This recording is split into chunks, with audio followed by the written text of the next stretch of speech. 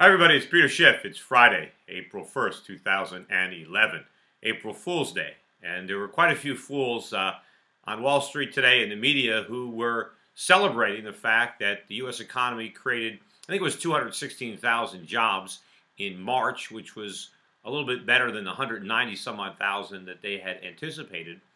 But what few people seem to understand is the jobs that we are creating are actually adding to the problem. We are creating a lot of goods-consuming jobs while we are not creating the goods-producing jobs that the economy needs. And the reason that we continue to create the wrong kind of jobs is because the Federal Reserve is handing out free money. You see, because interest rates are so low, individual Americans, and in particular the federal government, is able to spend all sorts of money that we don't really have. And these jobs that we're creating now are a function of spending borrowed and printed money. But the process of creating all this inflation to preserve this phony economy and non-productive jobs is causing severe damage to the U.S. economy, which will ultimately result in much higher rates of unemployment, because once the Fed takes the punch bowl away, the jobs go with it.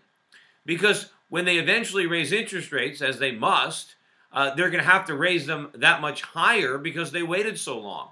So the longer they wait, the higher they go, and the more people are ultimately going to lose their jobs. And in the meantime, people suffer dramatically because of all the inflation. You know, when I was on Fast Money yesterday, and I was there to talk about why the silver price was rising, I said that silver prices were rising because the Federal Reserve is creating inflation. I mean, that's why all the prices are rising. And I said that the Federal Reserve needs to aggressively raise interest rates right now. And everybody was yelling at me because, oh, I'm heartless. I don't care about all the people who would be unemployed if the Fed were to raise rates like that. Well, sure, I care. I feel badly for people who are going to lose their jobs. But the problem is, the longer we wait, the more people who are going to lose their jobs. The important thing is we need to transition Americans into more productive employment. And that will happen, but it can't happen until we have sound monetary policy. But in the meantime, if we refuse to do the right thing because we don't want the pain, all we do is exacerbate it. Yes, we delay it, but we make it worse. And ultimately, if the government decides never to raise rates aggressively because they're afraid of unemployment, then they're going to destroy the currency, and far more people are going to suffer. Millions more will be unemployed, but even those that are employed are going to be broke, because the inflation will wipe out the savings of just about every American. And the people on Fast Money don't understand that. You know, we need the government to do the right thing, but the guys on Fast Money haven't figured out what the right thing is. And so when I talk about it, all they can do is try to vilify me, when the reality is I understand the problems and they don't. Now, the real thing that I wanted to talk about on this video blog is an interview I did today on my radio show at the Peter Schiff Show. And if you're not listening to the Peter Schiff Show, I do it every day. It's live from 10 a.m. to noon Eastern Time, and you can listen to it at schiffradio.com. And I did an interview this morning with a man by the name of Bernard von Nothaus. And Bernard was just convicted of counterfeiting, 2 counts of counterfeiting and a count of fraud, and he faces 15 years, I believe, in prison. Now, what exactly did Bernard do that resulted in a counterfeit conviction? Because he didn't counterfeit anything. What did he do? He minted medallions that were called Liberty Dollars, and these Liberty medallions were tokens. They were each contained either an ounce of silver or an ounce of gold, pure silver. And they were called Liberty Dollars. Now, they certainly didn't look like U.S. coins. They didn't look like a dollar that the U.S. would mint. They didn't look like any coins that the U.S. government has ever minted. Also, they issued warehouse receipts, certificates, for people who wanted them to store their gold or silver. They had a paper IOU that was good for that a gold or silver, and it was negotiable, meaning that if you transferred it to somebody else, they can come and pick up the gold. And the the intent, I suppose, was so that people could use these gold or silver coins as an alternative to using U.S. currency. They didn't appear to be U.S. currency. There wasn't an intent to defraud anybody into thinking that Liberty dollars were U.S. dollars, were legal tender. The idea was that if people wanted to use them instead of using legal tender, if they wanted to use them as barter, then they could. Barter is not against the law. Neither is owning gold and silver. So if barter is legal and owning gold and silver is legal, then it's legal to barter your gold and silver. But the problem is the government doesn't want that. The government doesn't want people bartering in gold and silver. It wants people transacting in Federal Reserve notes. And so they punished this man. They prosecuted him illegally for a crime that he did not commit. If they wanted to pass a law outlawing barter, fine, but that law doesn't exist. So they're prosecuting him for counterfeiting, but he didn't counterfeit. See, counterfeiting means that you're making something to deceive somebody, to make them think it's something that it's not. How would you counterfeit money? Well, back in the old days when we still had real money, let's say when quarters were made of silver, the way you would counterfeit a quarter is you would make a coin that didn't contain a quarter of an ounce of silver. Maybe you would make the coin out of a base metal. Maybe you'd make it out of nickel, and maybe you'd coat it with a little silver so that it looked like a legitimate quarter. And then if you passed it, if somebody gave you 25 cents worth of goods or services, and you gave them this phony quarter, and they took it because they thought it was a real quarter, they were ripped off because they didn't get all the silver that the quarter was supposed to contain. Now, what about paper money? Why was counterfeiting paper money? Well, up until we went off the gold standard, up until I think let's say the 1960s, when we had legitimate Federal Reserve notes, if you had a $20 bill or 20 Federal Reserve notes, it said we'll pay to the bearer on demand $20, and maybe that was 20 silver dollars. Now, if somebody counterfeited that and they made a note that looked exactly like that one that said Federal Reserve note, pay to the bearer on demand $20, and somebody passed that in circulation, and then the holder of that counterfeit bill went to the Federal Reserve to get his $20 in silver, he wouldn't get it because it was a counterfeit note. So he was defrauded. Now, what about today? Well, if somebody were to make a counterfeit $20 bill and pass it, would the person who get it, would he be getting ripped off of anything? Well, no, there's no difference today between a counterfeit $20 bill and a legitimate $20 bill because none of them are backed by anything. You can't get anything from the Federal Reserve with a $20 bill. The only difference is the legitimate $20 bill is counterfeited by the U.S. government, and the other $20 bill is counterfeited by a private citizen. The real reason the government doesn't like counterfeiting is it doesn't want competition. It wants a monopoly on counterfeiting. I mean, think about our coins. You know, pull a quarter out of your pocket and then pull a penny or a dime, a nickel, or take a dime and a quarter. If you look at a dime and a quarter, you'll notice that there are ridges around the edges.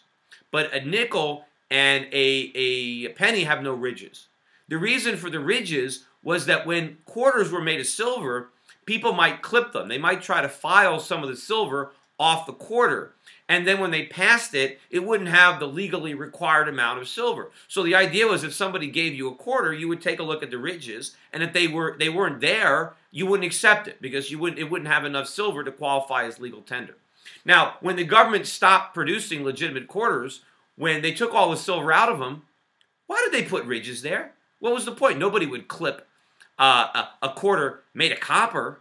And in fact, when they made those quarters, they took nickel and they plated it around copper so it would kind of look like silver. I mean, why didn't they just make them make them like the color of a penny? Why didn't they just make them, copper? Because they wanted them to look like the quarters used to look when they contained silver. That's counterfeiting. All of U.S. coin and currency is basically counterfeit. The fact that it's produced by the U.S. government is counterfeit. Now, look at what Bernard did. Did he produce anything to look like anything? No. Everybody that purchased Liberty dollars from his company, they knew they weren't buying legal tender. They knew they were getting just a medallion, a token, but they were getting real gold and silver. Now, to the extent that anybody took one of these Liberty dollars and bartered it, the person who received the Liberty dollar in exchange for whatever goods or services they provided, they knew that they weren't getting legal tender. They knew what they were getting. There's no fraud. There's no counterfeit. In fact, if somebody were to get, let's say, a Liberty dollar that had $10 written on it, if somebody were to receive that, and instead of a $10 bill, they were getting more value. The metal in that $10 Liberty dollar was worth way more than 10 Federal Reserve notes. I mean, the whole idea about counterfeiting is you give somebody something that's worth less than the real thing, not something that's worth more. If somebody thought that they were getting $10 and instead they got a coin that was worth $20, well, how are they out? They've gained in that transaction. And the bottom line is, the government had no evidence, they had no witnesses that anything was counterfeited. Because, of course, nothing was counterfeited. The only reason that Bernard was prosecuted was because the government didn't like what he was doing. Not that what he was doing was illegal, but they didn't like it. And so they prosecuted him, they trumped up a phony charge, and they got a jury to rubber stamp it. Now, this is the same type of stuff that goes on in banana republics, other countries. We criticize human rights violations, political prisoners. We've got the same thing here. Now, it's true, other countries, if they don't like what you're doing, maybe they'll just kill you, right? We're not that bad yet. The U.S. government doesn't shoot people if they don't like what they're doing, but they will illegally prosecute you, and they will put you in jail. In fact, they actually labeled him a terrorist. Who's he terrorizing? Do we have to fear his gold and silver Liberty dollars? Well, you know who fears him? You know who's terrorized by what he's doing? The government. The government is terrified because they don't want it happening. They don't want people using alternatives to the fiat currency that they're printing. They want people stuck. They don't want people to be able to preserve their wealth. They want people using the counterfeit currency that they are creating. The point is, I want everybody to go and listen to this interview on schiffradio.com. It's the whole second hour. I've got him on the show. And it's important that we try to do something to maybe spread this around, send links to your friends to this episode of the Peter Schiff Show on schiffradio.com. It's important that we shine as much light on this as possible. We don't let this happen under the cover of darkness. This is something that we in America should be ashamed of, that honest businessman who is providing a product for which there was plenty of demand is in jail. The gold and silver harmed nobody. Nobody was defrauded. There's no counterfeiting. You know, in fact, they did have apparently one woman who had gotten one of these Liberty dollars 15 years ago and had held on to it. And now she came back and she was her only witness. And the fact of the matter is, she doesn't even remember who gave it to her. Bernard didn't give it to her. And it's worth 5 times what it was worth when she first got it. She is much better off because she had this Liberty dollar. But certainly, Bernard didn't pass it. I mean, so what does that have to do with him? You know, it's like if my son, my 8-year-old son, took $10 out of his Monopoly set and he went to a store and he spent it and the merchant was dumb enough to accept it, thought it was a real $10 bill, and, you know, is the government going to prosecute Parker Brothers for counterfeiting because somebody used one of their the Monopoly bills as real money? Of course not. Well, Bernard didn't use the coin. One of his customers used the coin. He didn't tell people, hey, try to pass these coins off, try to pretend that they're actual legal tender. In fact, nobody would do that because if you use the coin, it was worth more than what it was written on. So you'd be stupid. If you owed somebody $10, you'd be an idiot to give them 10 Liberty dollars because the value of 10 Liberty dollars is more than 10 Federal Reserve notes. So none of this was going on.